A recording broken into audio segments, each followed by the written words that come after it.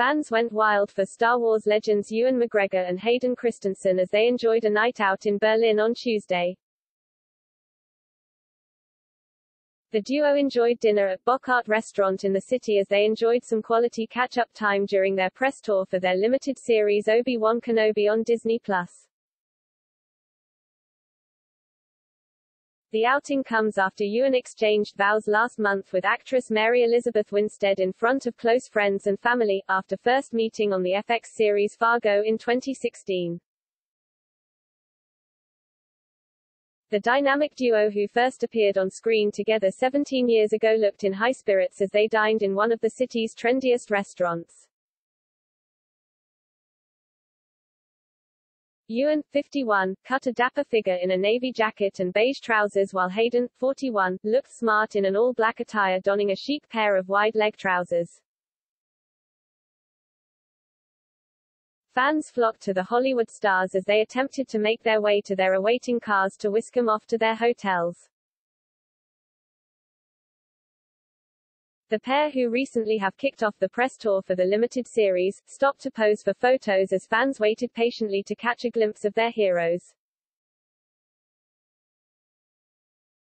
While the majority of fans looked for a selfie, a selection of the crowd asked for autographs, which Hayden delightfully signed while wearing a face covering.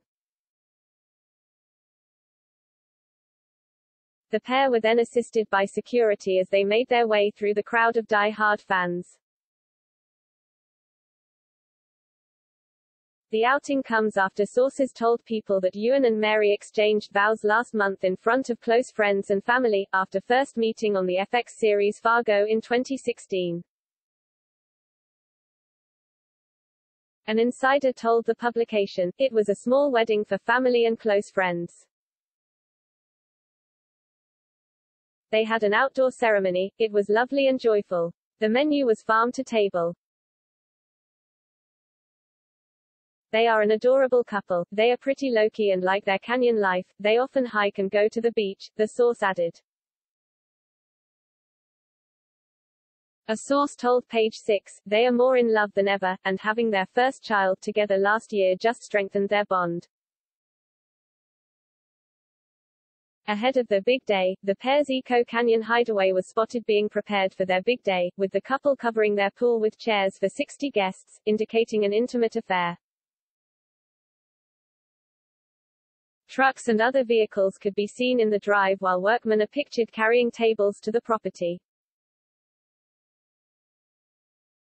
A number of other tables were seen dotted around, while strings of fairy lights are hung up and outdoor heaters set up, suggesting the couple opted for an outdoor reception with celebrations heading into the night. He shares daughters Clara, 26, Esther, 21, and Anouk, 11, with ex-wife Eve. They split in 2017 after 22 years of marriage, and the divorce was finalized in August 2020.